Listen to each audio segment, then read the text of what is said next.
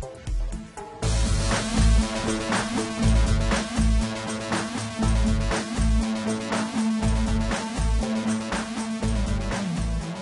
this video, we're going to cover a few tips that you might find helpful if you're trying to auto-retopologize a hard surface model in 3D Coat. As you can see here, I have some rather simple objects that might not pose too many problems, but obviously as the complexity scales, so does your chance for error or difficulty in trying to get a more accurate result. Let's go to the Retopo room, and these two meshes I simply just ran through the Auto-Retopo routine without any guides at all, and this one on the left actually provided a good enough result that I could use in pretty much any setting. Now if I needed to optimize this for a game model to lower the polygon count, I could simply collapse certain edges. For example, if I hold the control key, I can quickly reduce the poly count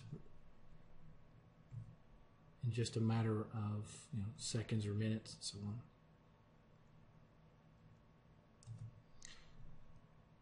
And you see how that works. Now the other one is a little bit more complicated in shape, but not terribly. Let's see. And when you have issues like this, obviously you can just go in and use the split tool. Let me make sure I have the right layer selected.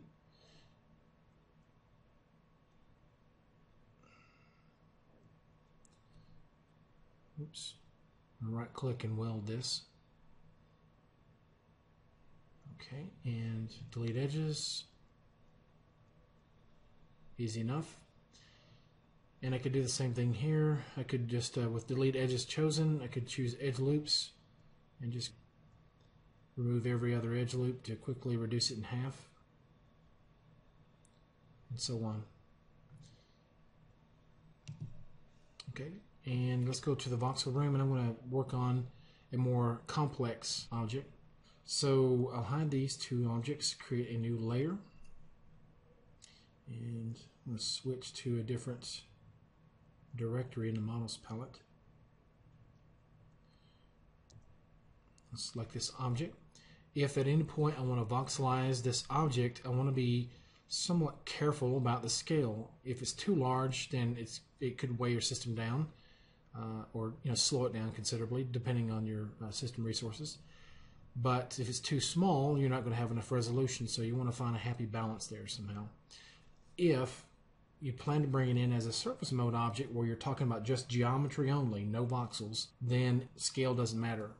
In this case, I initially want to bring it in as a surface mode object, but I might opt to make some of the objects a voxel object because it's a little bit more flexible and forgiving a lot of times. So we'll see how it works out. I'm going to check merge without voxelizing here in the tool options panel,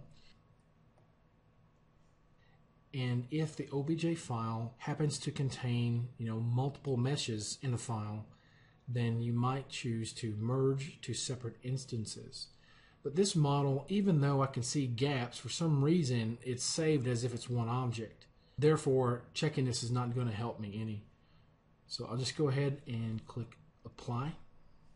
I can choose any tool now to get out of that proxy view.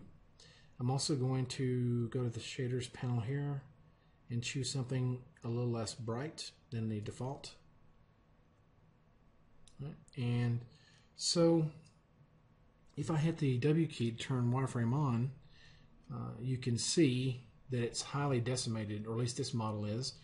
And areas where it's really sparse and polygonal density, it's probably going to give me a lot of errors with the auto-retopology routine. So you want to be careful about that. You probably want a model that's a little bit more even in the polygonal distribution. So you can see there are quite a few areas where the poly count is really, really sparse. All right, so that's going to be problematic for us if we continue forward with this structure. So what I want to do though is I want to use a tool, a little known tool in 3D Coat that allows me to quickly separate disconnected parts. In other words, I can see that this sphere is not connected to this other part here. Even though it's on the same layer, it's actually disconnected from it. And so I can right click and choose Separate Disconnected Pieces. This is not available in voxel mode. I'm not sure why, but it's not. Okay. And so you can see it separated into a bunch of different layers. However, instead of splitting it all up, it saved a copy of the original, or it left the original layer state as it is. So I can just hide that. And now I have basically a copy of it, but it's all broken into individual layers or individual components. So if you're coming from an application like ZBrush where you're working with subtools, that's essentially what you have here. All the components are broken down into different subtools. So as I hide and unhide, you can see the individual components. So I'm going to turn wireframe off by hitting the W key again.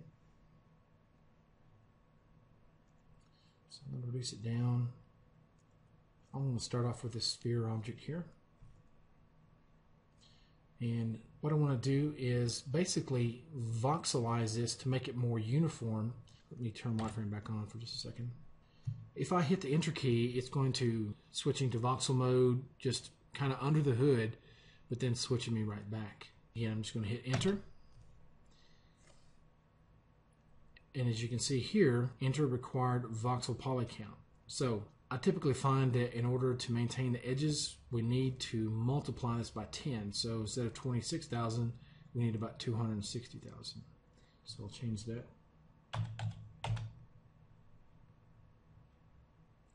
I'll hit OK. And you can see that gave me a nice clean object to work with. I'm actually going to undo that. I'm going to go even higher. I want that edge to be really crisp. So yeah, I'm going to hit the enter key. And this time, let's try 400K. There we go.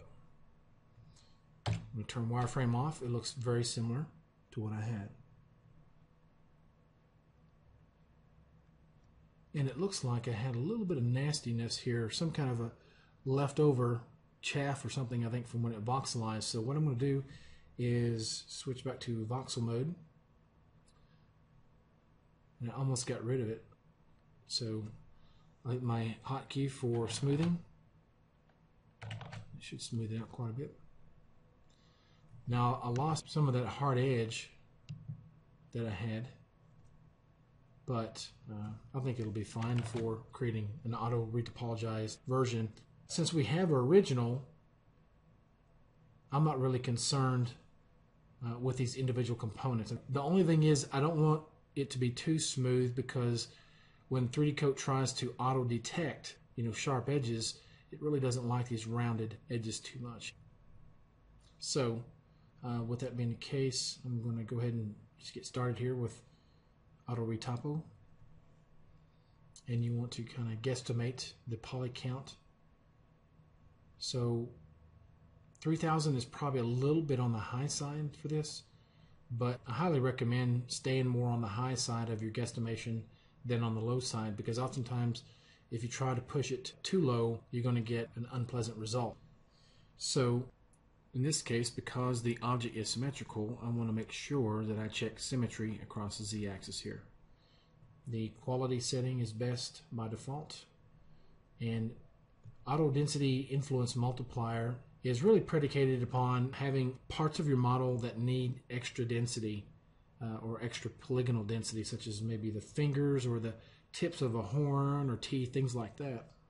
If I have a simple object like this, I like to leave it at 0, but I may just give it 1 just in case for these small areas here, these small recesses. I don't know. So I'll go ahead and hit OK. And I'm going to hide these retopo meshes.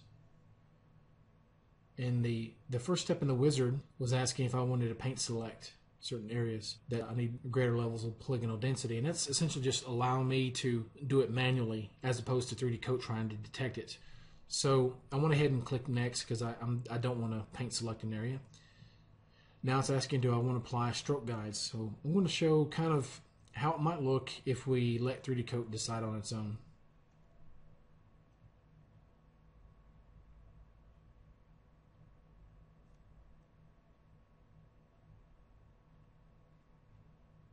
And depending on the complexity of the object, this can take anywhere from 30 seconds to a few minutes, so I'll pause while it calculates.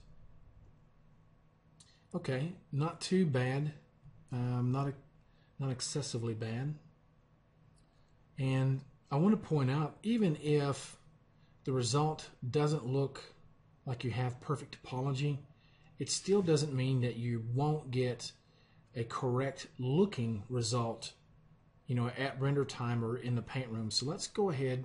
I'm going to hit the escape key to get out of this selection, and go ahead to the Retopo menu and just merge for normal map with per pixel painting.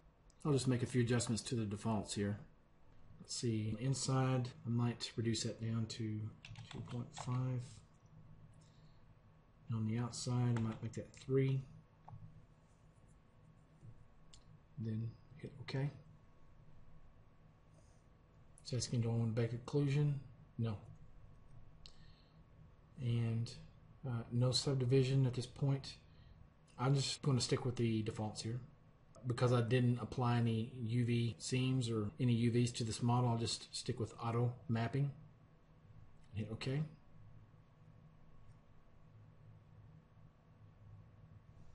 So I'm going to the paint room, and I'm going to hide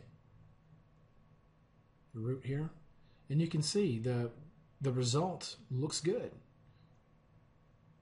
It basically looks almost identical to what I had in the voxel room. So I'll go ahead and clear this object. Yes, clear paint layers here for this little icon. Go back to the Retopo menu. So let's kind of do a before and after comparison. I'll leave this layer, but I'll hide it. And I'll start again. I'll right click and choose Auto-Retopo. I'll leave the same values here.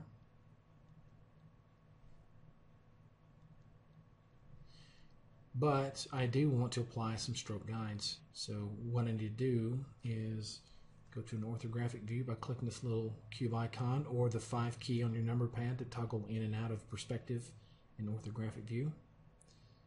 Okay, and we'll go to a side view.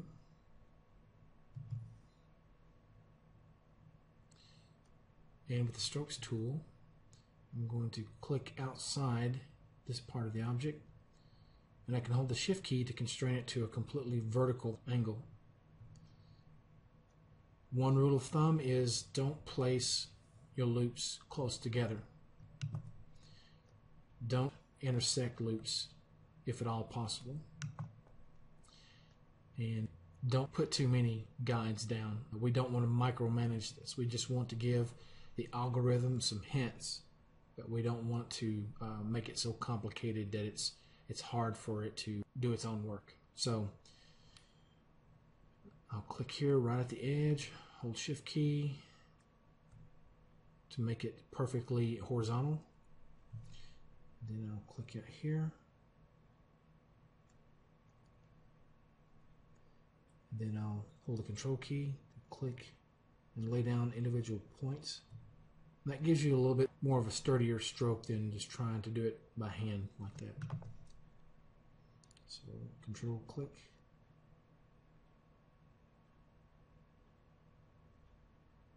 Hold the control key down and then just click on your points. Alright, so go to the back side here.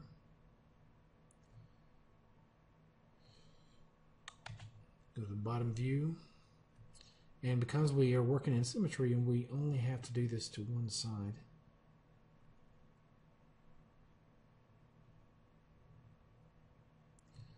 and by default 3D Coat typically operates from the positive side, so I'm actually working on the negative side of the z-axis, so I'm going to invert the mirror on this. Control click, or just hold the control key while I'm clicking and laying down points. Alright, so I think that's enough. Let's see. Go back to a front view. Hit the 5 key on my number pad to toggle out of orthographic view.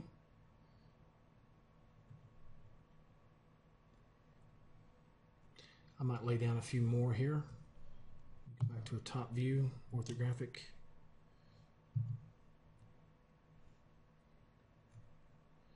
And because I'm in orthographic view, again, I can just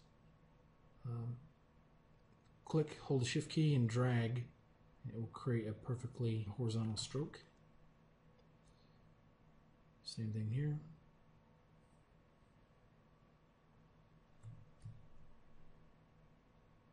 All right, so hit the 5 key on the number pad.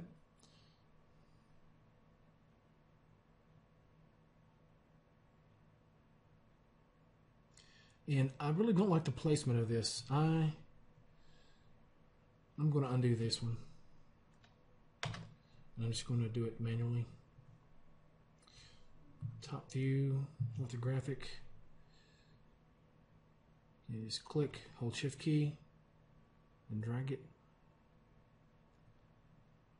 And I can continue the line here by holding the control key. I'm going to click and place points here, right along the edge. So I'm pretty happy with that. Oh, go to top view again. And I'm going to hold the control key down while clicking my points.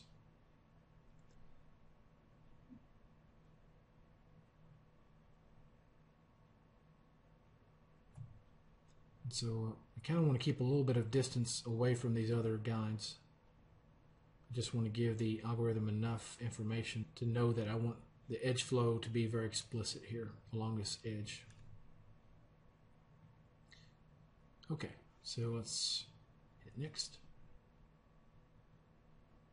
I'll pause again while it calculates. Okay, and so with all those selected, I'm just going to hit the escape key to deselect them all. And it looks like it adhered to the guides that I laid down a little bit more strictly. And that's about what I wanted. Come out of orthographic view by hitting the 5 key on the number pad. And so, yeah, I can try slide edges here and make sure edge loops is checked. And I can drag that all the way to the corner there. Probably, and then with the select tool, I can actually select edges. I've got a hotkey for edge loop here. I'll hit that. What I want to do is choose the transform tool, and I can scale that to make them perfectly linear. Okay. Now hit the escape key to drop the transform tool. Pretty simple. So much cleaner result this way. Okay, and with that, I'm going to conclude this video and pick up in the next one by speeding up the playback and finishing up, providing a little bit of commentary as I go. Okay, so stay tuned and thank you for watching.